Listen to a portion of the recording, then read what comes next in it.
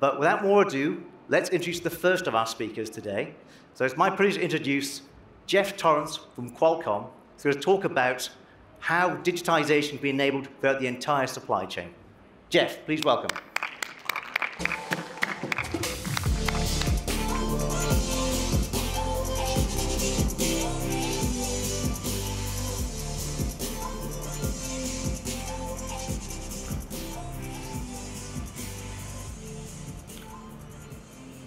Good morning. Thank you for being here. To think about supply chains, we want to think about digitizing them. Why do we want to digitize supply chains? Lots of reasons, but sort of three principal ones. If you can create a digital twin, you can create visibility, you can get data, and you can learn from the data and improve business processes.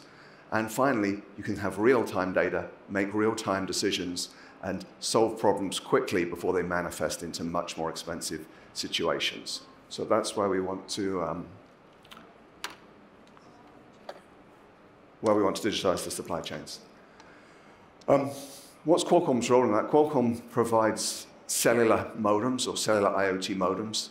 These are chips that connect devices to the cloud. So it's like the technology in your phone, but it enables you now to be able to connect all sorts of devices. So those chips exist inside little modules like this or like this. And then these can be embedded inside devices that can be used for tracking. The way tracking devices are made today is a pretty complicated process. So we make chips. We have partners who build modules. Those modules need to be certified.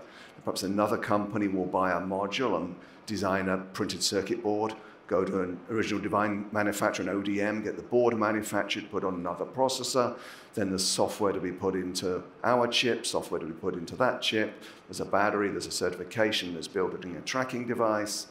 And then there's a lot of development in the cloud. You have to develop device management, which is the cloud-based software that makes sure the tracker is up to date, integrates it into your workflow. There's connectivity management, connecting to different mobile network operators, selecting are you going to connect on 2G, 3G, 4G, 5G, managing that around the world. So when people build tracking devices today, there's an awful lot of complexity in that process and a lot of parties involved in that process. And frankly, a lot of it is repeating from customers to customers. So put that in perspective, you should think about the tracking business from our point of view. We see that as like an opportunity about 100 million pieces per year.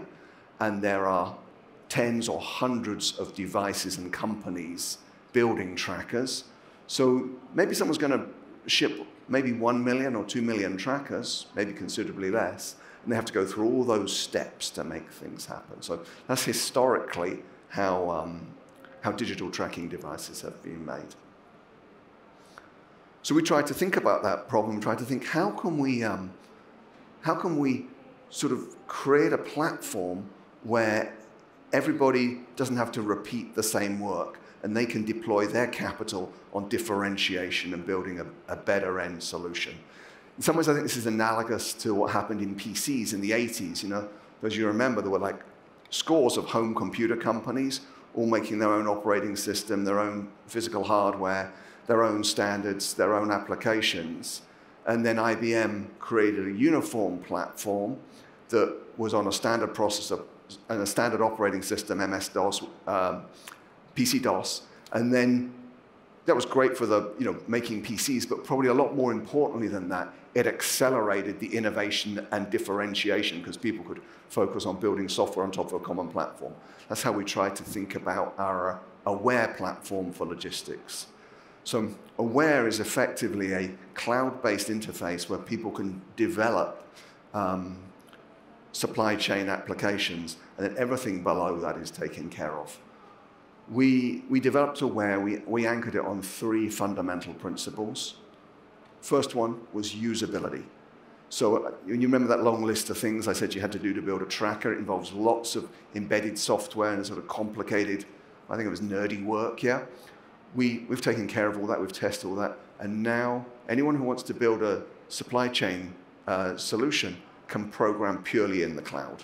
So that basically increases the number of developers by an order of magnitude. There's 10 times more cloud developers than there are embedded developers. So simplicity was the first anchor. The second anchor was to create scale. So some devices I could fit in my pocket, like a tracking device. This is a pill cap. You can track pharmaceuticals from dispensing to the customer.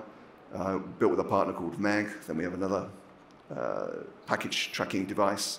This one we built with a company called Icotech. You can come to our stand, you can see scores of these devices that people are building. And then the third thing is we drove a whole load of innovation to increase accuracy and availability. So we added satellite communications. We added a whole load of proprietary technologies to get more accurate, more available location. That's what we did. A little bit of a non sequitur. Meat sales are increasing in Korea. So actually, I think in the next few years, meat will overtake rice as the staple food in Korea. And that's given rise to a company called Meatbox. Meatbox is a company that ships meat to 700,000 restaurants throughout South Korea, 60,000 butchers and distributors. And they wanted to digitize that process. They wanted to have real-time visibility of temperature, humidity, where is the meat, when is the meat, what's happening with the sort of fulfillment and distribution of the product. So they turned to a partner of ours called Zin Corporation. So we have our Aware Platform. We made that available to our SI partners. And in this case, an SI partner, Zin Corporation, worked with Meatbox. Very, very simple deployment. I haven't got this one here. They took another standard device from our portfolio of third-party OEMs, were able to integrate that into Meatbox's supply chain, and now Meatbox can provide real-time visibility to their suppliers, to their customers and their employees of where their produce is, and time index that and provide temperature and humidity in real time. The net result was really positive, so the feedback Meatbox gave to ZinCorp was, hey, they have some internal KPIs on performance, 20% improvement in those KPIs based on this real-time visibility. And actually the customers liked it, they could see what was coming, when was coming, and in net are ordering 10% more product as a result of the digitization project. Overall, like I said, we're trying to build something that's simple, scalable, and innovative. And I try to give one quick example, which is I think the meat distribution in South Korea. But this applies in many places throughout supply chains as a way to accelerate digitization, provide more visibility, and from that visibility allow people to share data, allow people to create data lakes and create business insights, and to be able to provide real-time corrections to the data. So with that, thank you very much.